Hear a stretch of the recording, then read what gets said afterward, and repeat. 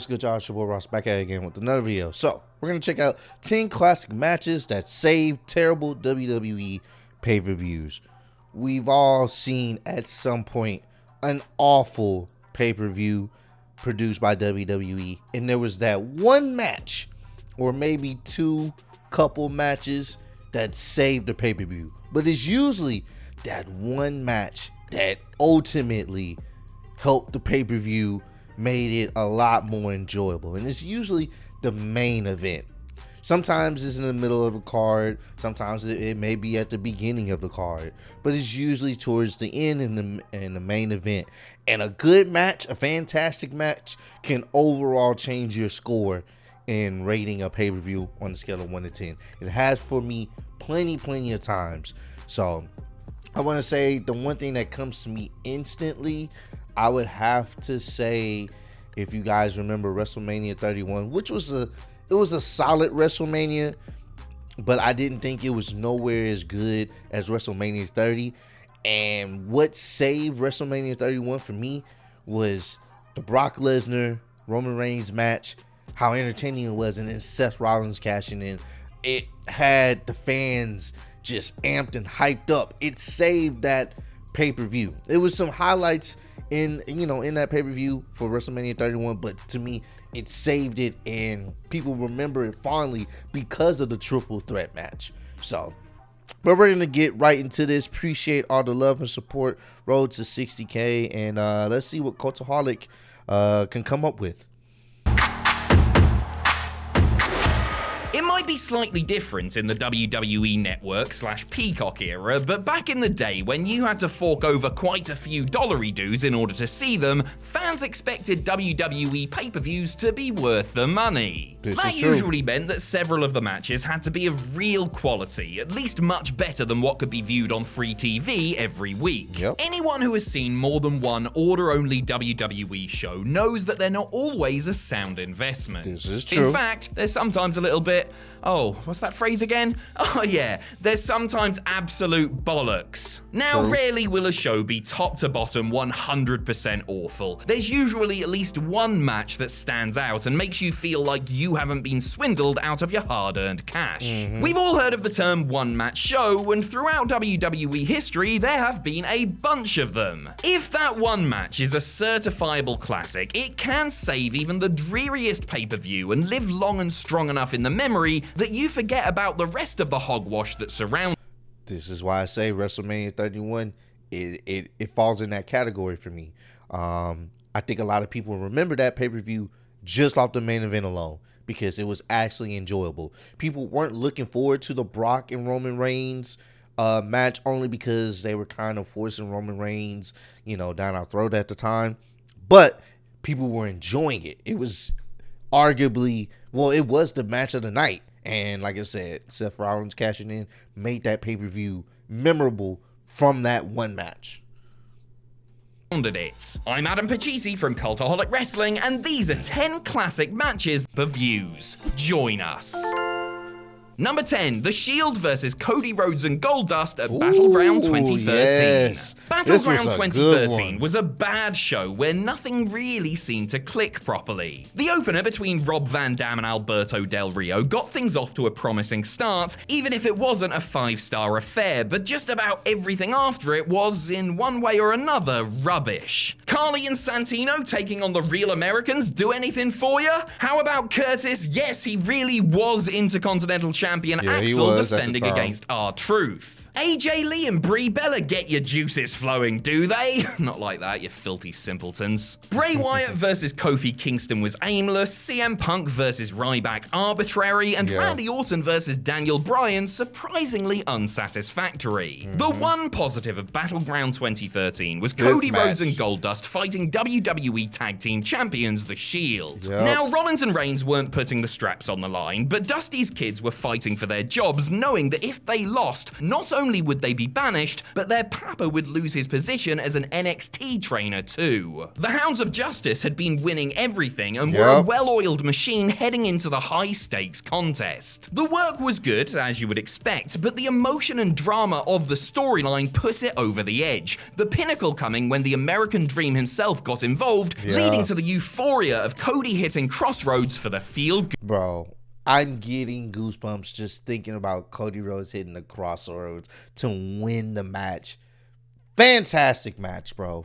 Fantastic match. Definitely something that elevated this pay-per-view. Good win. Number 9, Kurt Angle versus Brock Lesnar at SummerSlam 2003. SummerSlam is supposed to be one of WWE's premier events, an original part of the so-called Big Four and the biggest party of the summer. Well, the party got rained out and ants devoured the barbecue in 2003 because that year's SummerSlam was an uncharacteristically dull and disappointing occasion. The biggest letdown was Goldberg's failure to win the World Heavyweight title in... That, to me, that was dumb. They had built this man up like a monster just for him to still lose because Evolution got involved, bro. That was a letdown at that time. The main event after smashing through most of the field in the Elimination Chamber match, only to succumb to an injured Triple H. But other anticipated matches, like Kane and Rob Van Dam's grudge clash and a talent-stuffed 4-way US title bout, also failed to spark. Luckily, Brock Lesnar and Kurt Angle were on hand to pick up the slack, having a customarily exceptional wrestling match with the WWE title on the line. It was also different to their previous ones, as Angle was now the babyface champion, Lesnar the heel aligned with the villainous Mr. McMahon. They beat the hell out of one another for 20 minutes with all manner of suplexes, submissions, and dramatic near falls down the final stretch. And not only that, but it had the right result too, the Olympic hero overcoming interference from the genetic jackhammer to win clean by submission.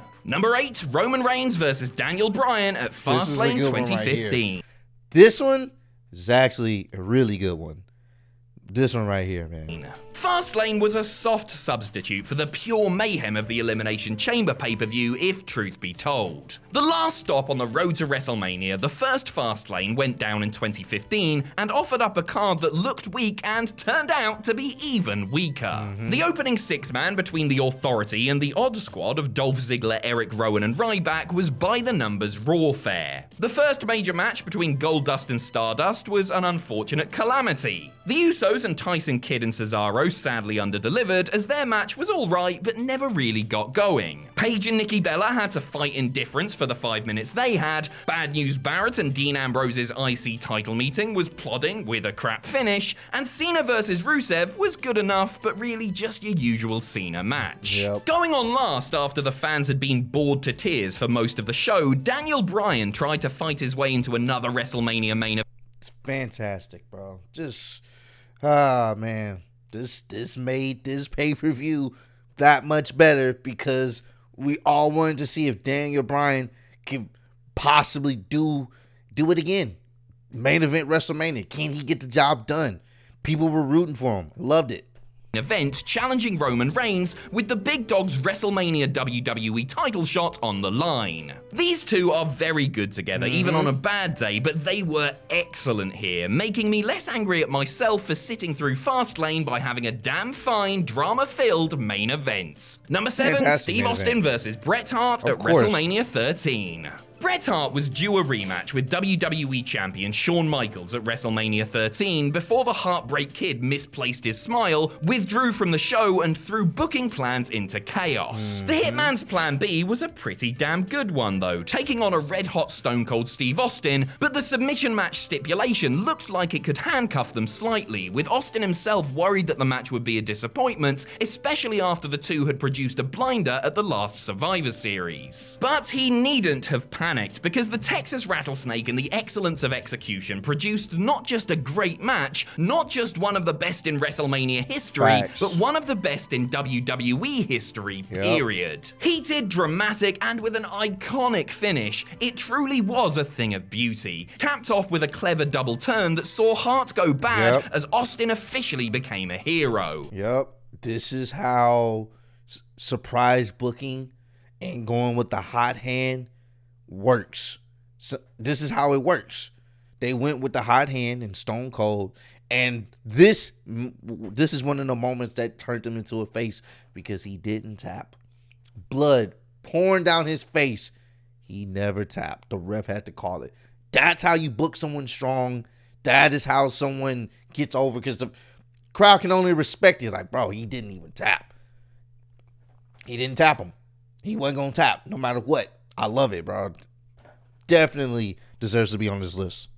It should have been main event, really, but unfortunately, that honor went to The Undertaker and Sid, who turned in an overlong snoozer that ended things on a down note. The rest of the card ranged from poor to meh to just about good enough, and outside of Brett and Steve, is rightly remembered as one of the worst Manias ever. Number 6, the World Title 6-Pack Challenge at Fastlane 2018. Taking place just a few weeks after Elimination Chamber and only a few weeks before WrestleMania, Fastlane 2018 is a pay-per-view that really had no reason for existing. To be honest with you, Fastlane has always been like a pay-per-view that I didn't think needed to be a thing. I think they needed to just focus more on building the storylines to WrestleMania. It didn't need to be a pay-per-view after Elimination Chamber.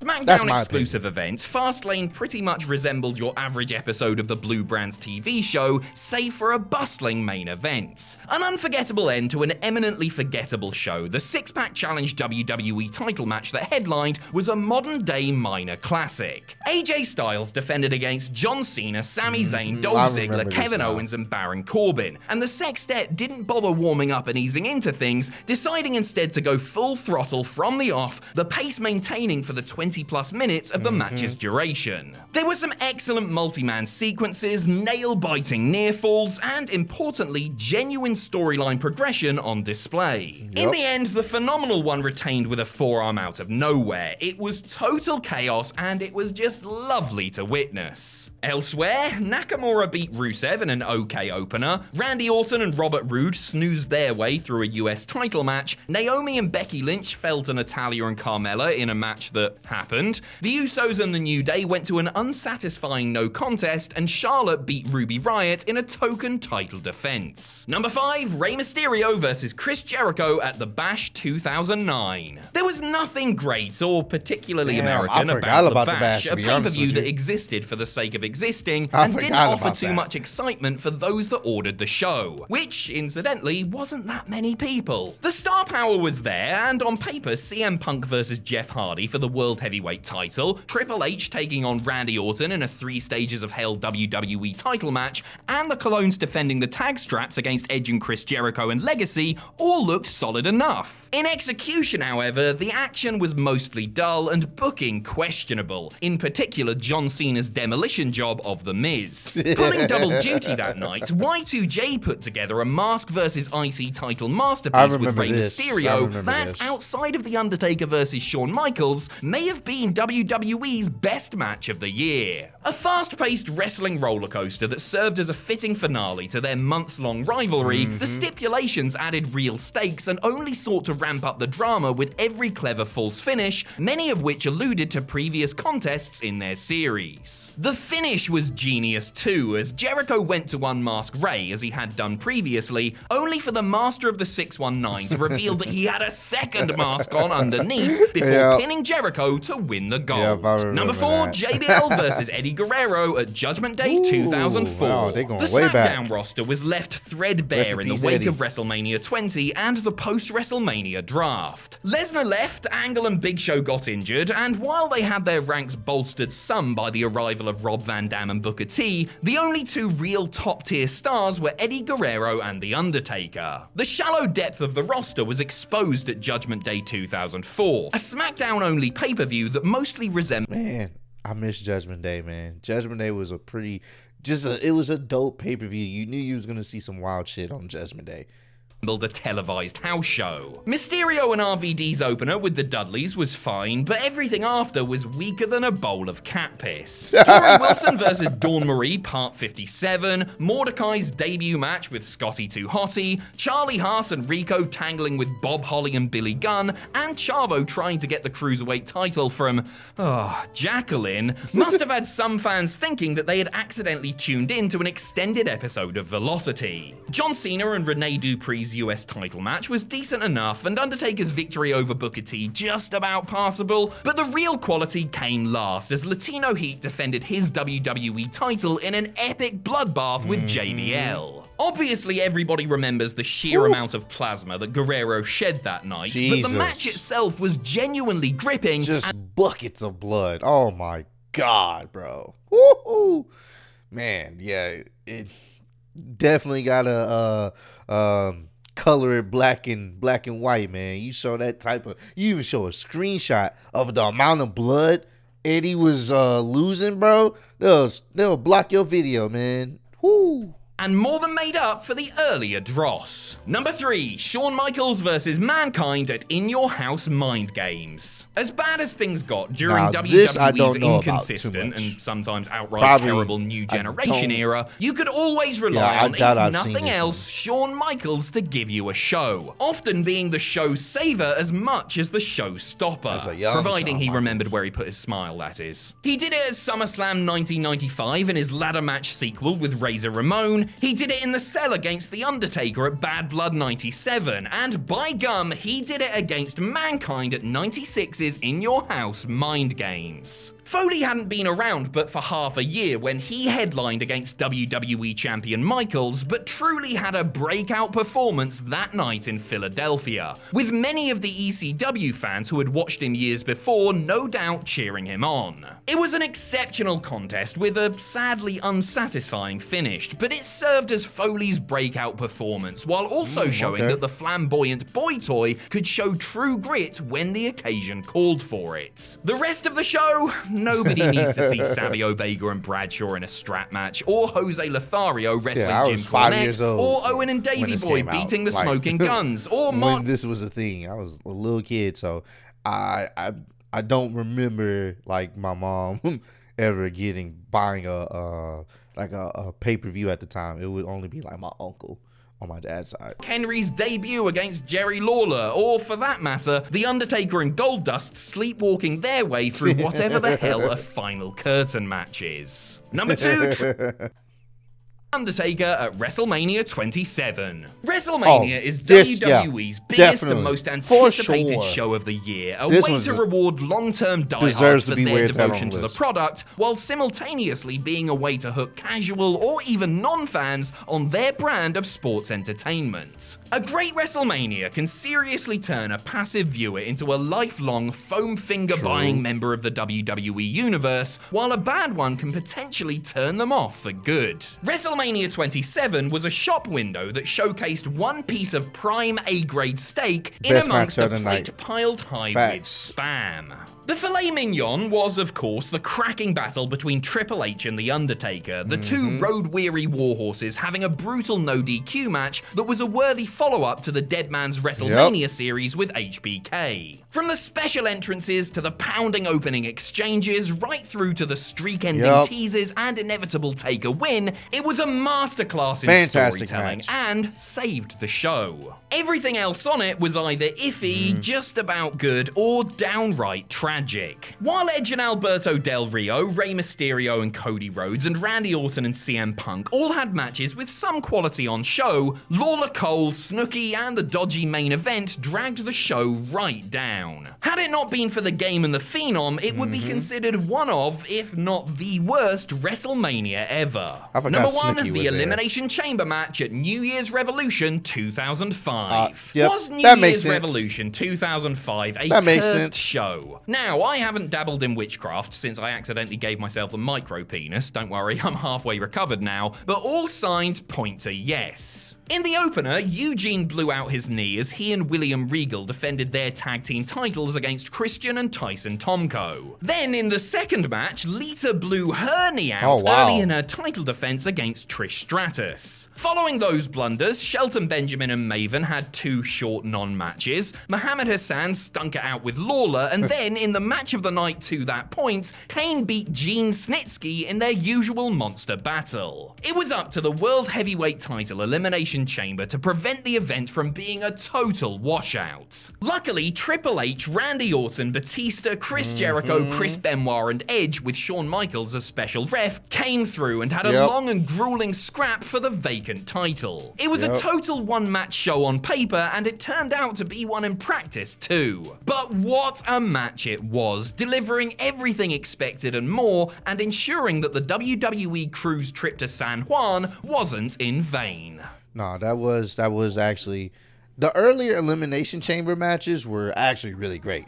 It wasn't until you started getting into the late 2010s they started kind of getting a little washed out. They didn't hit the same. They didn't have the same feel. Like, it was just one of those things where it's like, oh, this is just the way, you know, it's the road to WrestleMania. This is like the halfway point. But the earlier Elimination Chambers, fantastic. Love those matches. They definitely were obviously the matches of the night for a lot of them. Just questionable booking here and there. But comment down below. Let me know. Can you guys think of any other matches that you feel like save that particular pay-per-view? The one I thought of instantly at the beginning of the video is the Roman Reigns versus Brock with Seth Rollins interfering and cashing in his Money in the Bank. So comment down below. Let me know any other matches you can think of that save those particular pay-per-views. Appreciate all love and support. Road to 50K. I keep saying 50. It's really 60. Appreciate y'all kicking it with me. I'll see y'all on the next one. Peace.